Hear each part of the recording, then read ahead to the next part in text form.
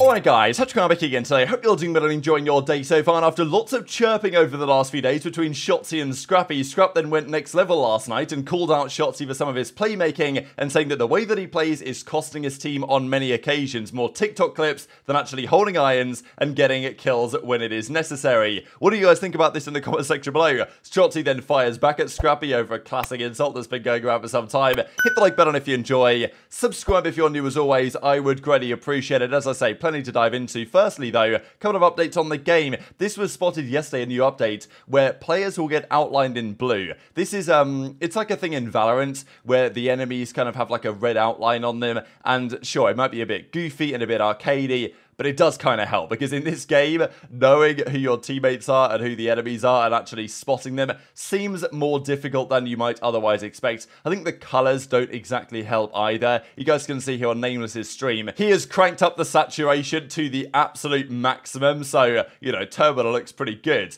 but you can tell that, I mean, he also named himself it. So this is another one of these things. To be fair, this happens on, like, every game, but he chucked an A through here and it just kills him through the floor. So, yeah, classic stuff, always a good time. But I think sometimes seeing the enemies can be a bit of a challenge with the, you know, the colors in the game, and hopefully they can find some good solutions to that over time as well. There's also been some talk from the league officially on what counts as a rookie and who are the rookies this year. So over the last few years, Simp, Shotzzy, you know, Insight was at least on Breaking Point. He was a top 5 player in Cold War. I think Reddit ranked him as top 5 as well, 5th, 6th, something like that. Pred, Scrappy. Over the last several years, there's pretty much always been a player that's been considered top 5-ish. There's a few options this year. Estriel is potentially another one if he joins Los Angeles Guerrillas. aBeZy, Linz, Real, Gwyn, Erikboom, Purge. And then also Snoopy is definitely worthy of consideration because he is, according to the league, Spinner Spence comes out and says he will be considered a rookie again. Apparently the rule is that they've clarified that if you play more than 3 matches in a season, you are no longer a rookie. I guess they have to have a cutoff at some point. It feels kind of interesting, the fact that he played 3 matches at Champs. So that's not more than 3. So that means that, yeah, he is counted as a rookie for the upcoming season because he didn't play more than 3 games. But if Snoopy had have made it deeper at the tournament, at the World Championship, let's say they won that final series where they went out of the tournament of, like, he would not be considered a rookie anymore because he played 4 series. But that doesn't really feel fair, you know what I mean? Like, he came top 6 or whatever at Champs, and if he'd have come top 4, then he wouldn't have been a rookie, but top 6 he is a rookie for this year. I don't know. It's a marginal rule, whatever.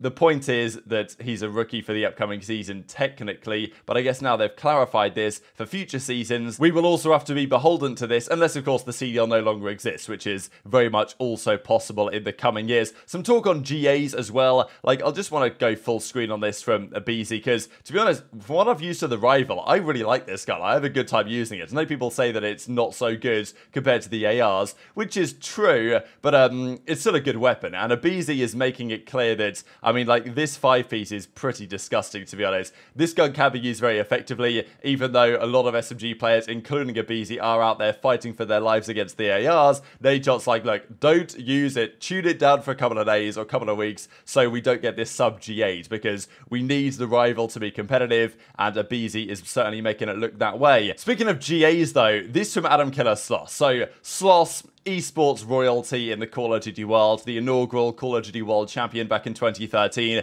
legendary player in the scene. He comes out and says, is everyone still banning and GAing everything? If so, thank God I quit. Thank gosh I quit, of course, you know, not to blaspheme. So then, for some reason, Sib in the replies comes out and starts roasting KiLLa, which is like, okay, maybe Sib has a point here if you can actually decipher what he's trying to say, but I just don't really understand why. Like, it's kind of, I don't know, people have a lot of respect for KiLLa in the scene, and for very good reason. You don't often see new-gen players coming out and roasting the old guards that helped build this scene into what it is, and, you know, he's a world champion, KiLLa, let's not forget, and has won more events than Sib has in his career. Usually there's a lot of respect from the current players to those guys, not always the case though, and Sib comes out and says, you would be getting gunned by the new generation if you knew how the new CODs were, you'd be retired later than sooner. Now, I don't really know what he means by this last part. Like, does he mean sooner rather than later, or does he mean that if you didn't retire when you did, then we'd have retired you now because you'd be getting slammed on the new games. I don't really know, but look, clearly Simp was kind of frustrated with KiLLa's perspective on everyone banning and G'ing everything is a bad idea. Simp clearly thinks that the decisions they're making are good ones, and then as he goes on to say, he is a legend, but with a bad take. But so, okay, fair enough, but it's just funny to me, like, you don't often see players chirping back at some of the OGs like KiLLa, and then, well, Simp decides to and kind of gets roasted for doing so, to be honest. We've got to talk about this Shotzzy versus Scrappy drama, because it all goes down over the last couple of days. There's been multiple clips even of Shotzzy roasting Scrap a few days ago, and now Scrap got a good chance to get his own back, it seems. So there were some funny clips, of course, and look, Shotzy's point of view when he's on form is just, he's the best streamer to watch, you know what I mean? Like, just the way that he plays the game is spectacular, but it's got to be said, sometimes it doesn't always work out in his favor. Maybe he'll make a play that, you know, will throw away his life or something like that, and Scrappy talks about such an example in just a couple of minutes' time. Now, Shotzzy even the other day was roasting Scrap for, like, the long neck thing, which, you know, Shotzy's been all over this for the last couple of days, and he even doubles down on it after he gets this kill on Scrappy, and then Scrappy has something to say about it. So this goes to show it's kind of like the best and worst of Shotzzy, you know what I mean? He gets this first kill, and then he knows kind of where Scrappy is, flies off the top rope and chow this guy. I mean, the centering here is unbelievable. To actually, like, get the centering perfect and kill Scrappy in the way that he did and get away, very impressive stuff. When Shotzy's on 4, but like that's how it goes. But they still, to be fair, went on to lose this map up. I'm guessing they were 8 or something because Dashy was on the other team. And Scrappy was getting pretty heated over this kill and saying, look, Shotzzy, just because you're on low ping, you can get away with that on LAN or whatever, or on my host, that's not going to happen, and you're going to get exposed for it. So then Ben J the C went on to ask him, like, hey, you know, what do you guys think about the way that Shotzzy plays? And Scrappy says, yeah, he could do better than he is. He's a godlike player, he's very talented, but the way that he plays is not optimal in terms of winning. He should focus on making more winning plays instead of going for TikTok clips. Going on to share a story where they were 4-1 down in a search and destroy game against Shotzzy and co, and then Shotzzy made a play, threw away his life, trying to extend the advantage, then they came back and won the map. So, you know, does Scrappy have a point here? What do you guys think? Three things are guaranteed in life: death, taxes, and Scrappy's long-ass neck. Tell me over third. Yeah, he's third. I think he's back. Going? I'm on that. Nice, have you? Yeah, I'm making Trying the shit. What too? If you keep doing this goofy ass shit against me on your host, bro. Yo, can you hit a bullet Scrap? Like how that? Yo, you're still losing. Yo, how do I WWE start you, dude? Yo, yo. Did you hit a bullet? Did you? Ping check. Ping check. Let me see. Let me see here. Yeah, go peep those pings when you get in the next map, you dumb. Well, yo, you didn't hit a bullet though, huh? Buddy. Bro, he got WWE Rey Mysterio 619 off the top ropes. Like, they probably just spawn like on the ladder. Long neck. Yo, that head glitch is not a head glitch, buddy. With your long ass neck, bro. Ask Scrappy what he thinks about Shotzzy. What do you think about Ant? Ant? That guy loves TikToks. I think that's what's limiting his consistency a little bit. For sure. You think he loves TikTok? Yeah. I mean, even when you He plays too flashy. Yeah, like bro, you see how I play? My gun's up all the time. I'm not trying to go 360s off a building. Bro, if you look at my POV, I'm the most basic. Like, bro, I don't have any crazy ass. Like, bro, I don't Somebody think said crazy. W-Tiff talk. Let's go, dude. I mean, Tiff be doing it. I agree. Tiff's the goat. I don't think what you're saying is off base though. I think that definitely he's got to work on simplifying things sometimes and stop doing too much. Alright, you guys good? Yeah. I mean, he's gonna have to do it. Shotzzy is horrible, bro. I'm not saying that. Ant is still God. Ant's still a godlike player. Sometimes you do too many step overs. He can definitely make some more winning plays. That's all I'll say. Sometimes you do too many Anthony. Like I'm not gonna lie. I'll tell you right now. The finals that we played him in, brother. Like that S&D, he kind of threw. Microphone. He banged out the back door, gave us a free blood. Then we retake. We win. That's 4-1. Or yeah, it was something like that. 4-2. Next thing, I 3-piece him. That's 4-3, and we're already back. It's 4-3 now. Like, bro, people don't understand that one round, like, will fumble everything. oh yeah, whole momentum goes, bro. Oh shit. 100%. Like they were up what? They were up 4-1. Like, bro, I already know what he's thinking. He's like, oh, we're shitting on him. Like, I'm trying to like, they're trying to end this shit now. So he's gonna fly out and try to get like 1 or 2 and like check us out. Well, they gave you guys the mo, and then you guys took advantage from there. So I think Shotzzy's bar is just like insane though. Like of course. his ceiling is literally like incredible, bro. Of course, there's just some play like, bro, he can make way smarter plays that'll like that can like kind of just wrap everything together and like make it like the ultimate like map. Well, And then like there's one thing that like you do and it scams the whole map. Like, bro, COD is so like, bro, you can get chained on hills back to back to back. Like, bro, 2 hills is 120 points. That's half the game.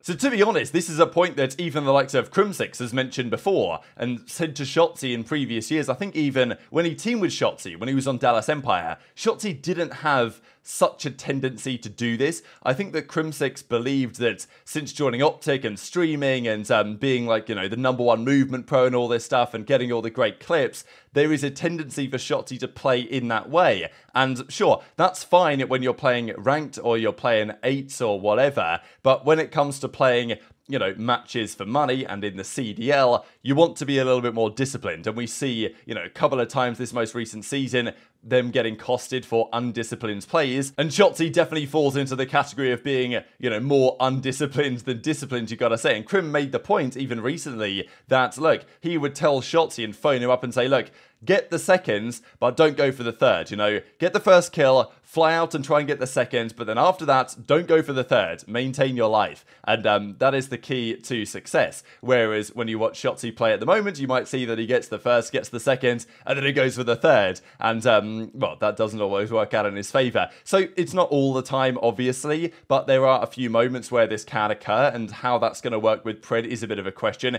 Is Scrappy wrong in his overall analysis? I don't necessarily think so. Or is Scrappy just salty that he got absolutely slammed on that kill on Karachi and therefore, like, you know, he's going off on the main stage about this? So what do you guys think in the comments below? Because Scrap said himself that he's not always a perfect player. Sometimes he throws away his life and everyone makes mistakes and, you know, over peaks and stuff like this. But because Shotzzy's so good and he can make these crazy plays, there's probably a tendency for him to. At the same time, though, you don't want to put Shotzzy on a leash, because when you do that and you say, look, Shotzzy, never make these plays ever again, you kind of limit what makes him great. And those maps and moments where Shotzzy single-handedly wins you the game in the series are because he has these things in his locker. So, you know, maybe naturally Shotzzy is going to do that, and then sometimes you're just going to have to accept that Shotzi's going to make mistakes and throw away his life sometimes. That's going to cost you in big moments. But without one, maybe you don't get the other. So definitely interesting debate. I wonder what KiLLa thinks on this. I wonder what, you know, the coaches of OpTic think about this as well, because, you know, I didn't take me long, to be honest, to turn on here and, you know, find a clip of Shotzzy saying, say hi to TikTok and going for clips with the sniper. And this is all great fun. But, you know, it's like, you know, not something you can really utilize in a competitive setting all of the time. Just before we finish up, wanted to mention that BPL starts today. So effectively face it rank S for Call of Duty, as it were. All the pros, top guys in there, and they'll be playing, it's effectively like 8 series, but there's money on the line, there's ELO rating, all this good stuff. This image I thought was fantastically well put together. We got Clay, we got Slasho, Envoy, HyDra's on the left-hand side, although he might be slightly cut off. And then we got Donnie in the background too with his merch on, looking ready to go for BPL, which is going to run for a couple of weeks. So yeah, tune into the streams. I'm sure people will be at it over the next couple of days. So very much interested your thoughts in the comment section below. Hit the like button if you enjoyed. Subscribe if you're new. Take care, and I'll see you next time.